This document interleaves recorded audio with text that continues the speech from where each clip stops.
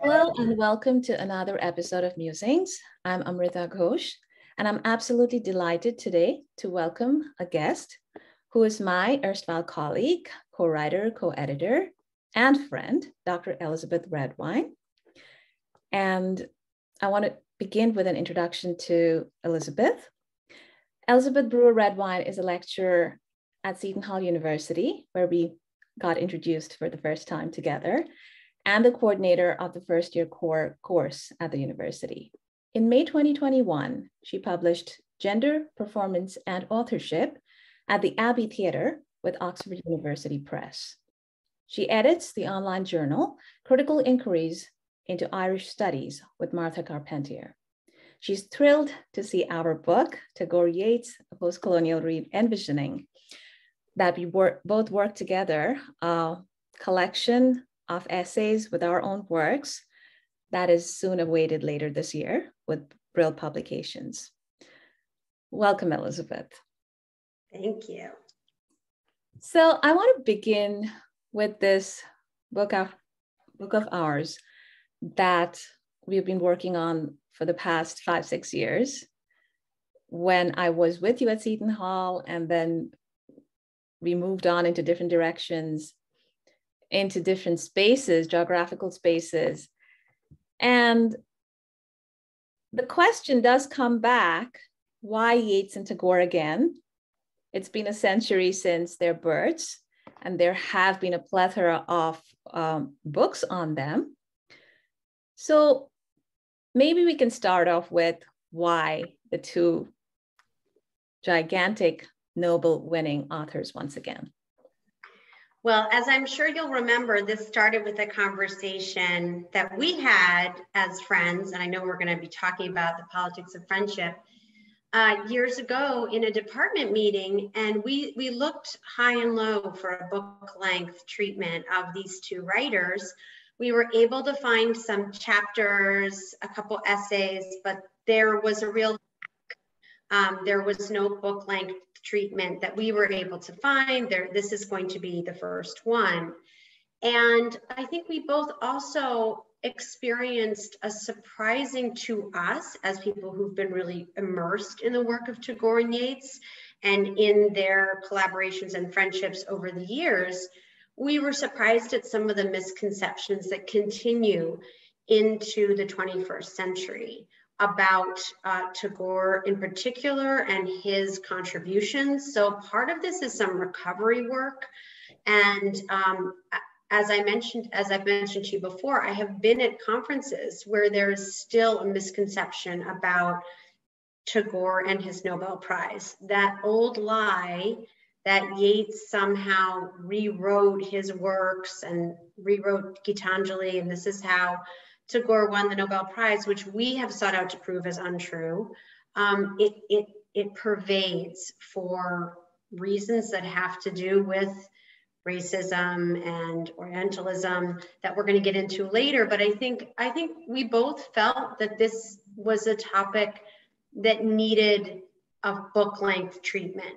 And what's been so wonderful about this edited collection is we have a number of different voices, international voices, dealing with this question from people who study many different forms of critical theory and come at this question from many different positions. So I think it's really opened up this subject that hadn't really been treated sufficiently before, in my opinion. Did you want to speak to that question as well?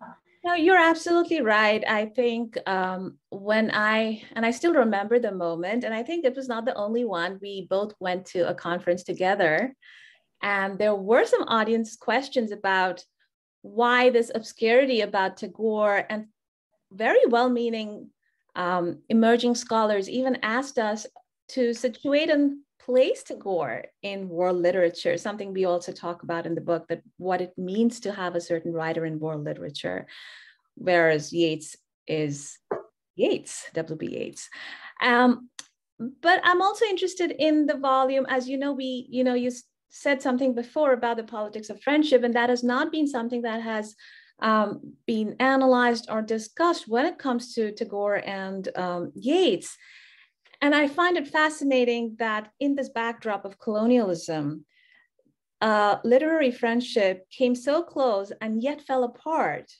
So we are also looking at these dynamics of how friendship derived from colonialism suffers a certain kind of power discourse, as you mentioned, Orientalism and so on. So our key focus is how these two authors in their comparative studies through different aspects have been represented. So representation is key in our work in so many different ways. I'm also interested, I want to move on to something that you mentioned regarding your own work. And I know you mentioned your work that has come out this year. But you also work on a certain kind of performance in this particular book in your section, and it is titled for the audience, Meeting the British, Yeats, Tagore, and Self-Fashioning. Could you tell us a little more about your section in the book and how you deal with aspects of representation of the two authors? Absolutely. So the story of Yeats and Tagore's friendship is embedded in this 1912 dinner at William Rothenstein's house. And we talk about this in various chapters in the book. So one issue that my chapter sets out to debunk is that myth. And what we have to do is look at the myth of that dinner and how the quote Tagore craze took off, while exposing the truth of what really happened. And what really happened is that Tagore was very familiar with London and with British culture and Irish culture.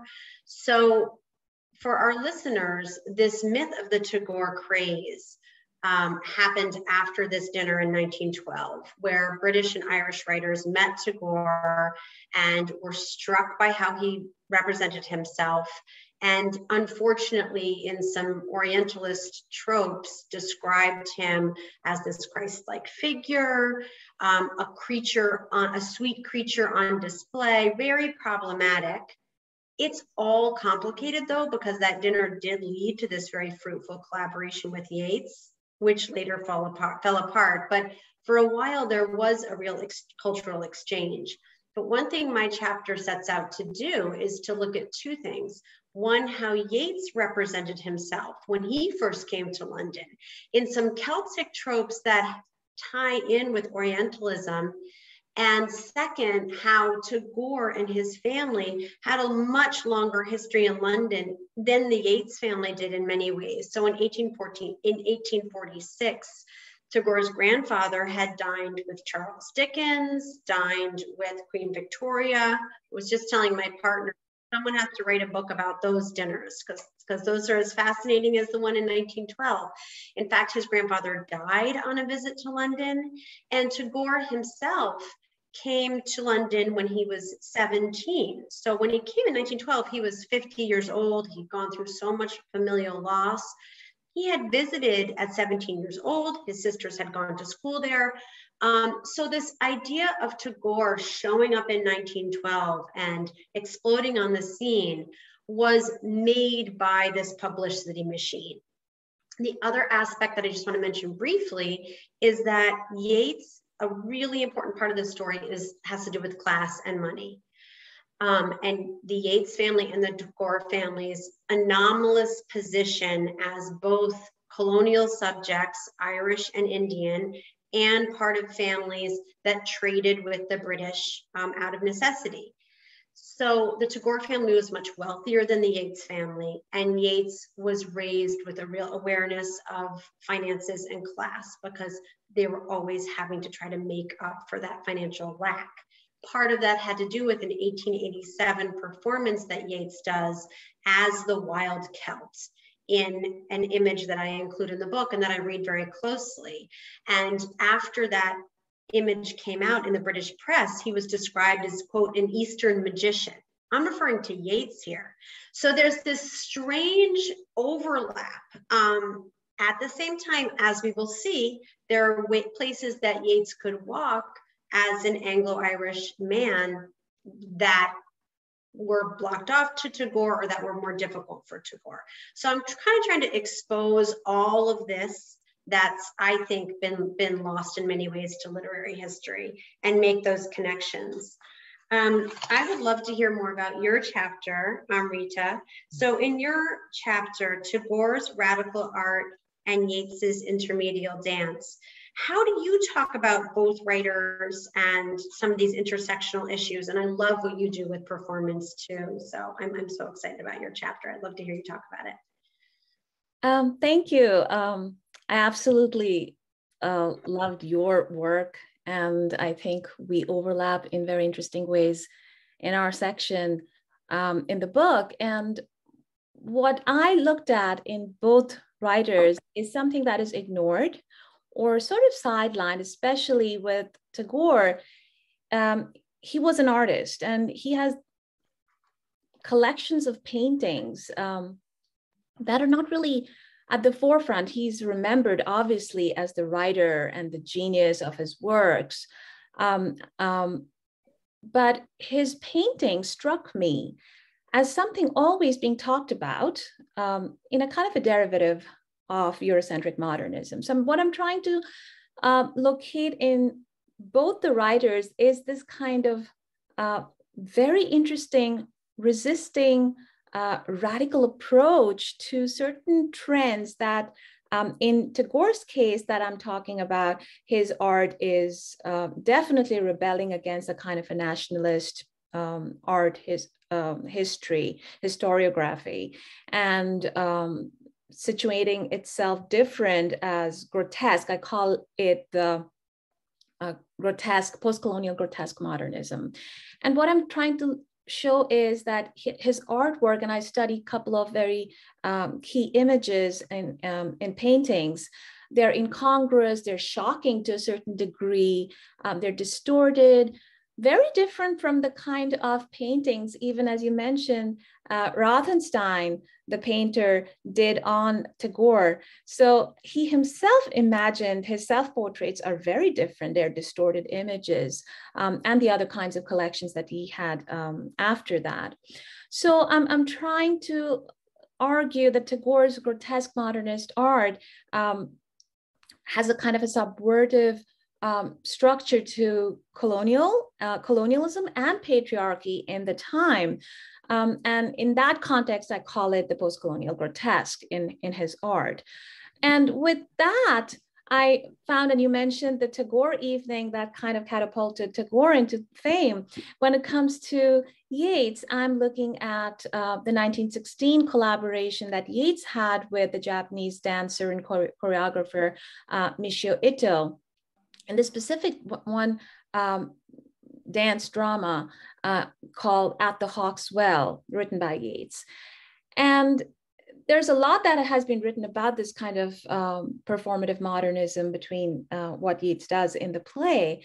What I'm trying to locate is, in the similar way that Tagore came into fame, Michio Ito in 1914 also had this kind of an evening where he met all of these noted writers in a private party, this artistic bigwigs of the time, Yeats, Pound, Thomas Sturge Moore.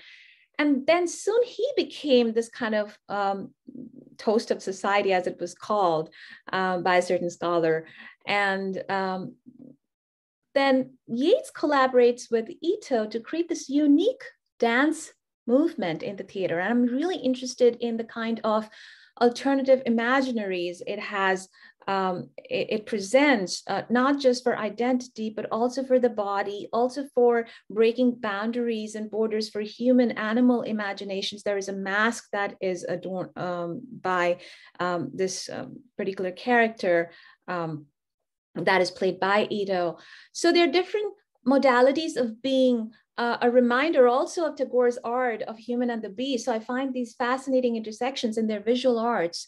And I call in the case of Yeats, I call that kind of a nascent stage of intermediality that, in the definition of the term, it is, I take the definition from Patrick Million's fascinating work of intermediality, and he calls it when one particular medium is integrated with the qualities of another, and then these become sites to break certain boundaries and make a different kind of meaning with cooperation, with certain kinds of flexibilities, but potential dynamism in these spaces. And I find that fascinating that Yeats's collaboration with Ito provides that kind of sort of resistance spaces of not just identity, but looking at the body. So there's a lot of work in avant-garde plays and putting his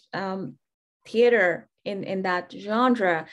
And I'm looking at how this became a hybrid form, not just of Japanese Noh theater, but it had collaborations with Indian theater, for example, Bengali folk drama. So there's been a lot of these interesting intersections that have intermediality posed onto Yeats's work with Michio Ito. So that's what I'm working on in my section of the book. I want to go back and look at something that I love talking about, especially when it comes to us collaborating also in the book. And that is what you said, the politics of friendship. And it rarely gets the focus. We all know there had been a friendship and there had been a fallout. But how do you see the post-colonial understandings or readings of Tagore and Yeats's friendship during a very colonial time? And what have you, as the writer and editor who's worked on this volume, gained from working on a focus on the friendship? Yeah, that's such a wonderful question. And I also love talking about this and find it really interesting. And you know, we started out as friends and colleagues and writers, and we came together and wrote. And it's just been really fascinating to go through all of this with you. And Amrita, when I think about how many hours we've spent, you know, talking about these two figures and talking about our own successes and struggles as writers and researchers and friends, it's really interesting to think about it down the centuries. I think in some ways it gives an updated perspective on this friendship. But there's a funny way that when Tagore won the Nobel Prize in 1913, there was this uproar that to me reads as a racist response in England. Many British people wanted Thomas Hardy to win. Yeats was muted on this. He did not join in that chorus. But that was just a year after that evening in 1912. And I read I work on Yeats and collaboration, and there's a way in which Yeats did his best work when he collaborated with women or with people from cultures outside his own. So Michio Ito, you've already brought up, the actresses he collaborated with in my other work, and in his relationship with Tagore. My perception is that a lot of the tension that came out of that interaction with Tagore had to do with some tension that Yeats felt. And I'm imagining this, but I base this in a strong knowledge of Yeats's biography. I think it was frustrating for Yeats to see someone who had the class and financial backing that he wished that he had. So I think that was a tension in their relationship. I haven't looked into this too much, but my sense is they both may have had feelings for Iseult Gunn at some point, Maud Gunn's daughter. So I've just found some letters that are fascinating where Tagore is writing Yeats and he's saying, how did that wonderful young woman, how's she doing on learning Bengali? I mean, I don't know, but I have read some critics who have suggested this might have been an issue. It's complicated. I think also the work that they both did on the Post Office. So the Post Office was the one production by Yeats's sisters Koala Press that was not a homegrown Irish text, which is both amplifying Tagore. It was amplifying Tagore by Tagore, so it amplified Tagore. It also, in some ways, to me, appropriates Tagore, because if the purpose of Koala Press is to publish Irish literatures, then are we is Yeats claiming the post office? So it's so complicated, that friendship, because yes, of course, it reached many more people because it was published by the Koala Press. But if Koala Press is set out for Irish literature, and then we have Mukherjee, the translator, who kind of disappears from view, who Amrita and I have tried to find out more about. So these friendships are complicated, and they have to do with the other relationships that people have. With Ezra Pound, both men had collaborative relationships with Ezra Pound too. So every collaborative friendship has a satellite of other friendships and relationships that are affected by it. It's not like that friendship existed in a vacuum.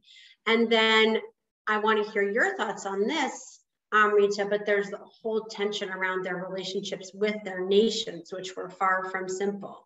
So I would love to hear your thoughts on the politics of friendship between Yeats and Tagore, some reflections on our collaboration, and then anything you wanted to say about their sort of anomalous positions in their two nations. This is fascinating to me because I find their friendship really ambiguous in so many ways, and it's complex. It really starts off, as you mentioned, in a fruitful collaboration, but then ends up really with how Tagore's friendship with Ezra Pound also ends. And I think that's another volume or book to be written in what happened between those two writers. But coming back to Yeats and Tagore, when we worked on the introduction for this particular focus on friendship itself, I found it fascinating that the scholarship or the critical works on friendship by Derrida or Mike Ball, whose work is really influential in so many different ways, they all look at friendship as providing transformative spaces or potential to change or create visions towards a certain kind of futurity of inclusion.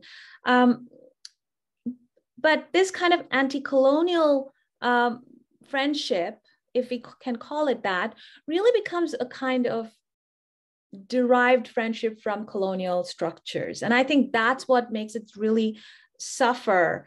And the aspect of jealousy is also there. I mean, Tagore won the Nobel a decade before Yeats, and that has to play up in certain ways. And you mentioned, the immediate reaction of the British national press was not kind to Tagore at all.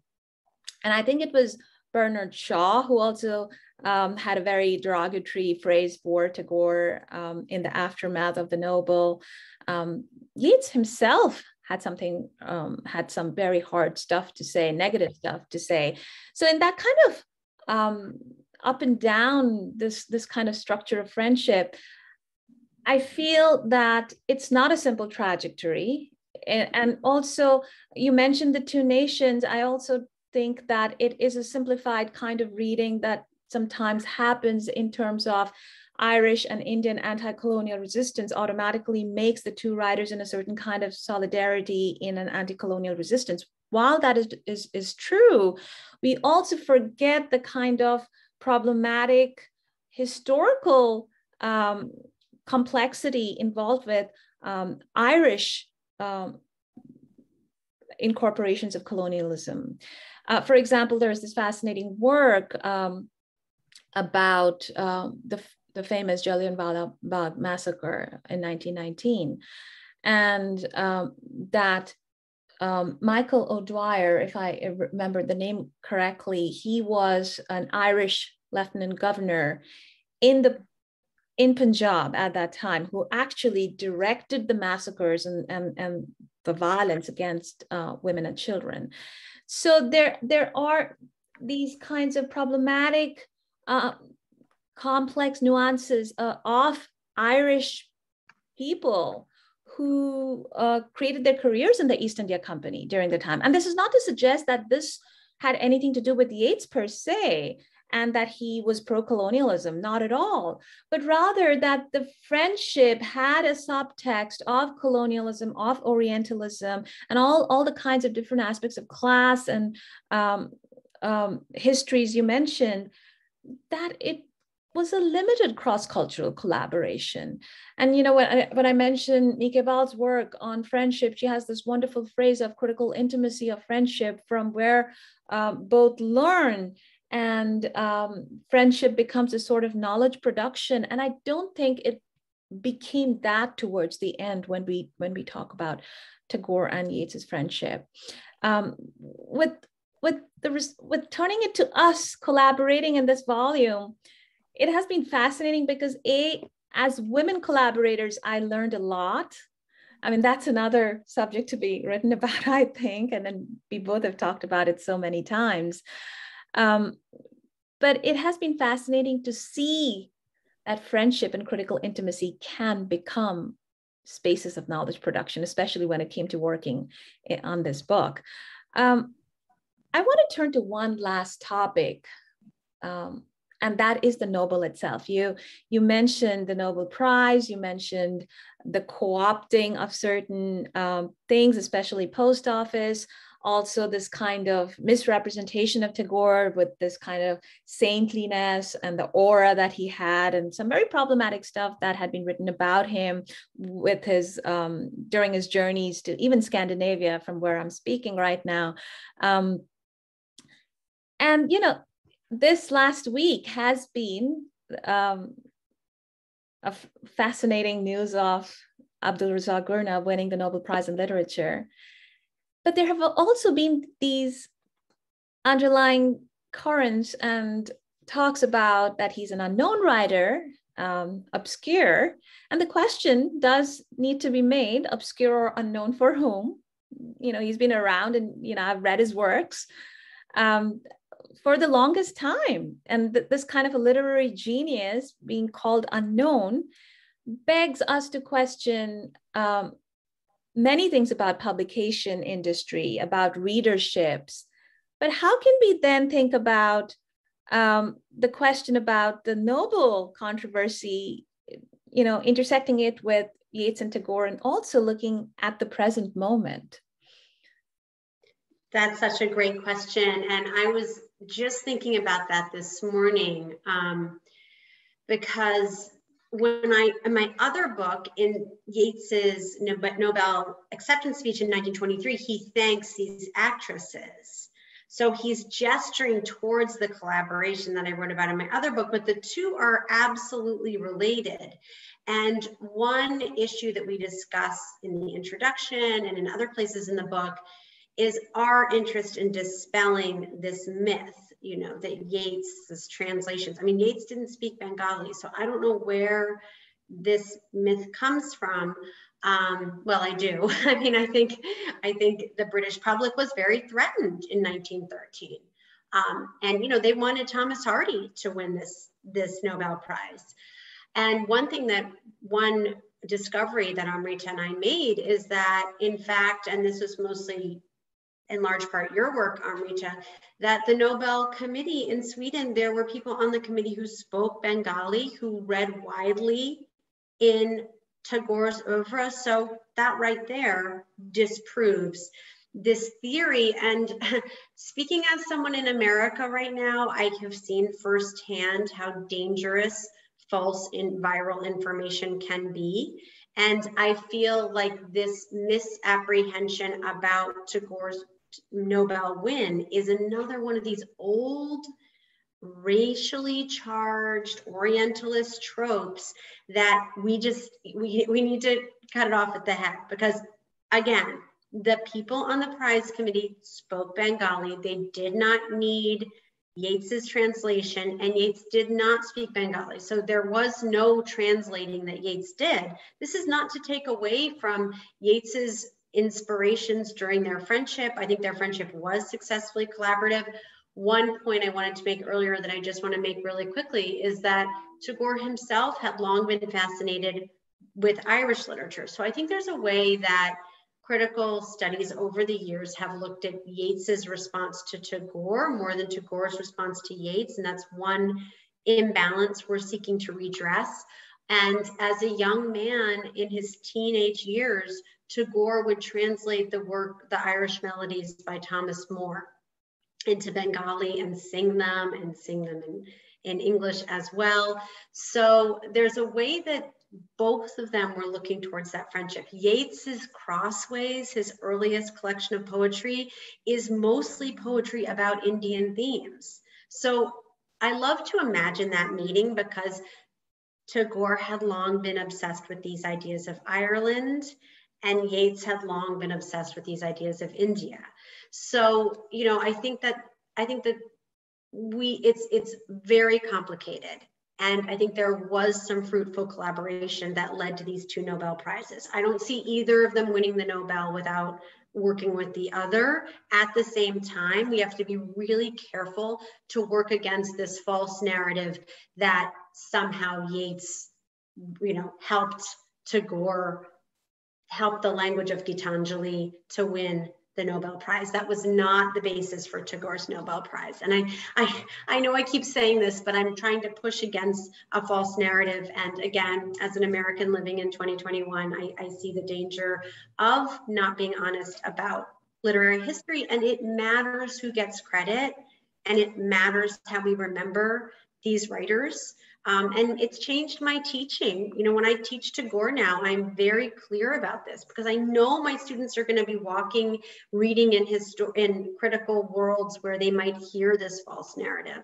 So I can't speak enough about how important that is. You're absolutely right. I'm thinking of the immediate, the reactions that came out after Tagore won the Nobel. And there was one particular reporter, I think, had mentioned in 1914 that it was practically a production of Yeats. And that's the kind of danger you're talking about, that in the volume, and I'm going to be very thankful to our amazing contributors from across borders, transnationally, who work on the reception and also the representation of these writers, and the collaboration, but also questions of appropriation and agency in authorship. You know, there's this chapter on translation on the introduction to Gitanjali that Yeats writes, and what kind of ethos and structures of representation does that bring in? And then we have another scholar writing about the reception of these two writers in a certain kind of intersection from the Far East in China. So I think that what we have tried is exactly that kind of uncovering, and to be really critical in how we understand a prize like Nobel without, you know, with looking into the hegemonic structures of power discourses that lay out. And that brings us back into Gurna's fascinating prize, rightfully deserved last week. But the US publication industry, I'm told, had still probably 3,000 copies circulated of his works. His works are not there. And I'm guessing this award is going to change that in the near future or at the present moment. But I want to thank you for this fascinating conversation. And I can't wait to have the book in our hands and celebrate with you in the same time zone. I'm so grateful to you, Amrita, from the bottom of my heart for being such a wonderful friend and co-editor. I really cannot imagine these past years of intellectual inquiry without you.